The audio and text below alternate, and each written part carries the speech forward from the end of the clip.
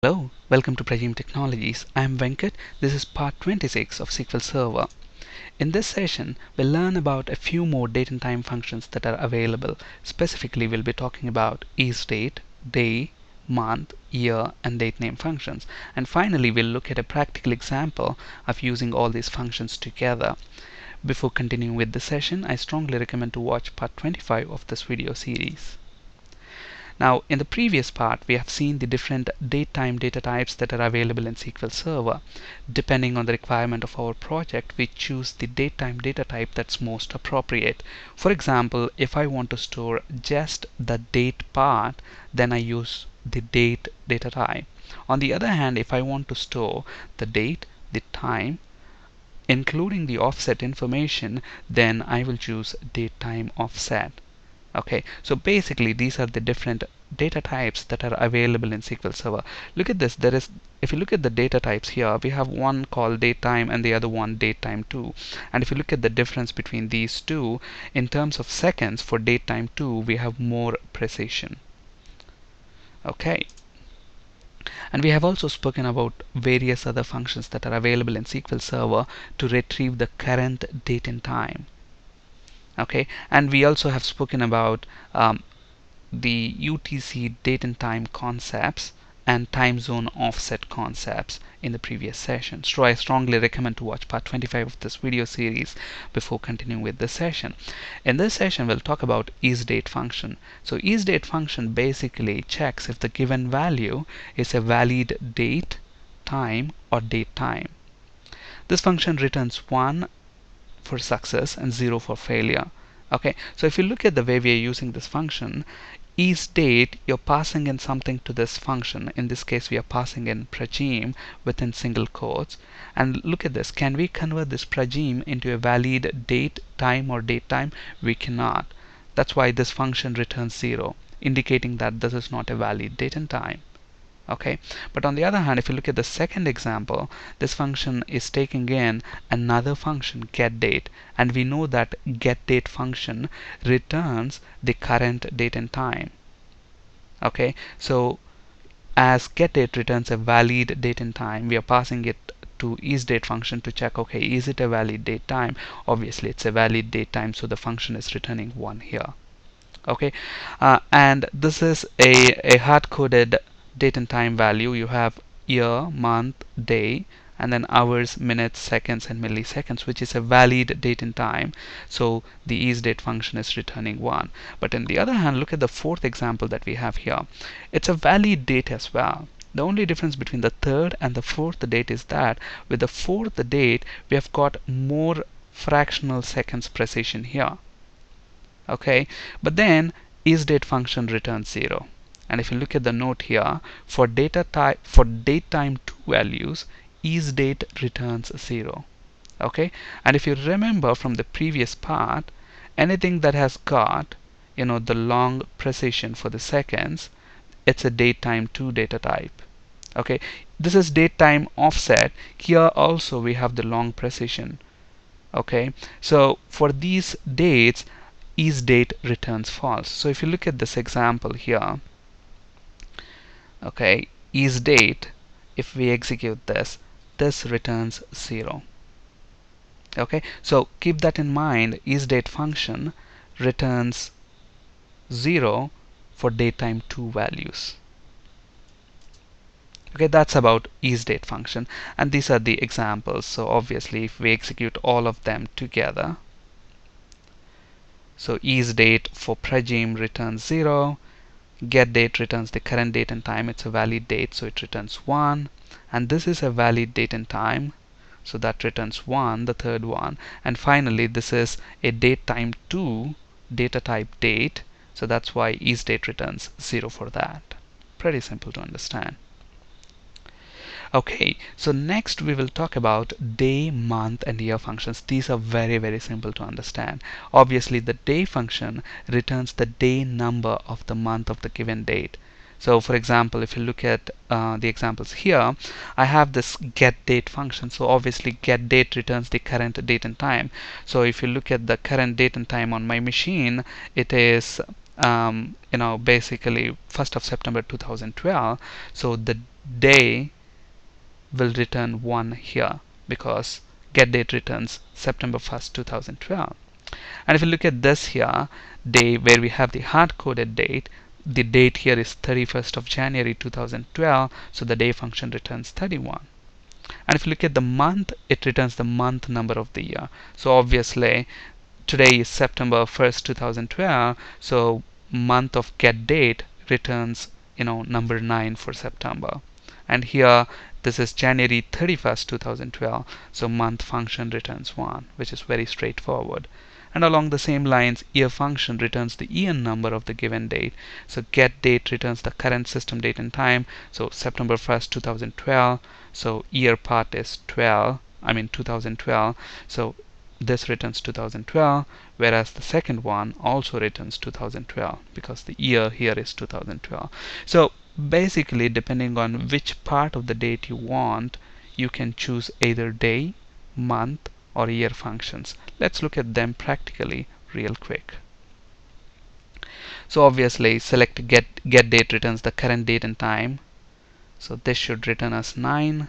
So that returns 9, and this should return 31 because 31 is the day. And along the same lines, today is September, so when we execute the first method call should return 9, and here the month value is hard-coded to first month, so it returns 1. And if you look at the year function, obviously this is 2012, September 1st 2012, so the first one returns 2012 and the second one returns 2012 as well because we have it hard-coded here.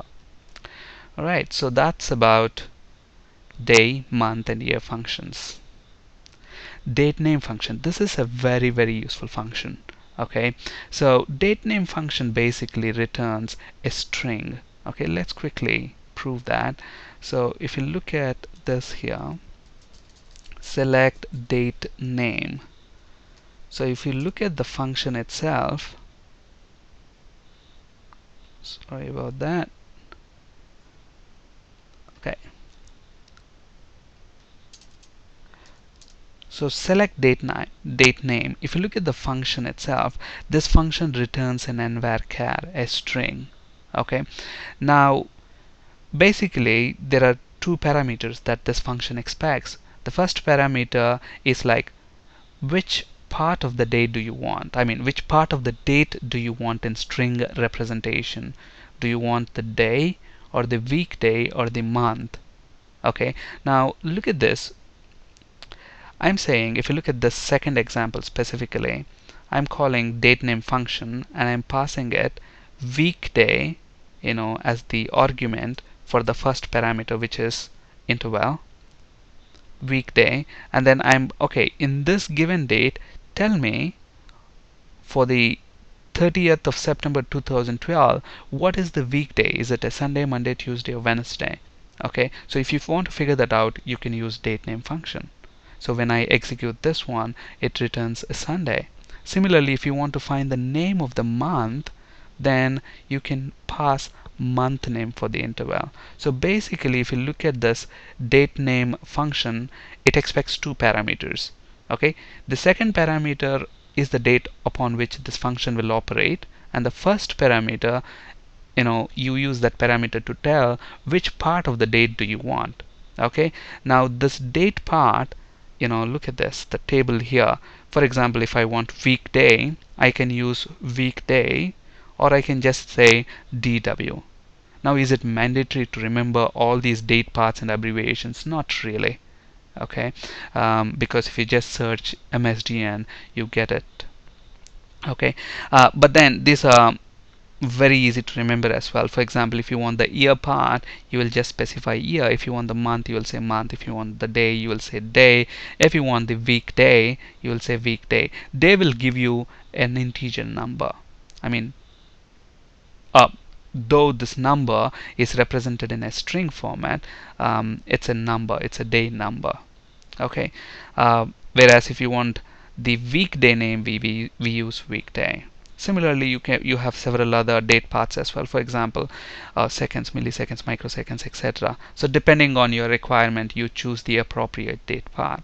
And I suggest to use the full date path rather than the abbreviation, because that will be clear. When you look at that, it's more readable rather than saying DY or QQ.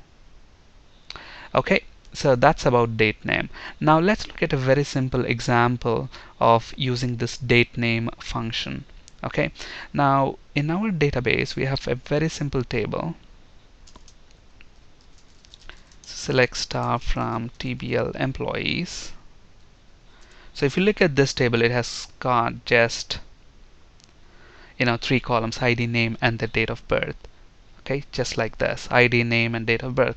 Now what I want to do is we want to write a query which returns an output something like this. I want the name of the person, date of birth, and the day they are born on. Okay, are they born on a Monday, Tuesday, Wednesday, Thursday? So depending on their date of birth, you will have to calculate that. And I also want the month number. Is it 12th month, 9th month, 8th month, whatever? And the month name. Is it December, August, whatever? And basically the year. And obviously you would have guessed it by now how to write this query. We use the functions that we have just discussed. And if you look at the query, it's pretty simple. We want the name as it is, so we will say name, and then the date of birth as it is, we'll say date of birth. So that's pretty simple. Next, we want the day. Okay, the weekday. Is it a Monday, Tuesday, Wednesday? So I can use the DateName function, pass weekday for the date part parameter, and date of birth column. Work on date of birth. From the date of birth, find out what is the weekday and return that as day. Okay, and then next we want the month number. Okay, if you want the month number, in the previous session, the previous slide, we have seen how to use the month function that will give you the month number.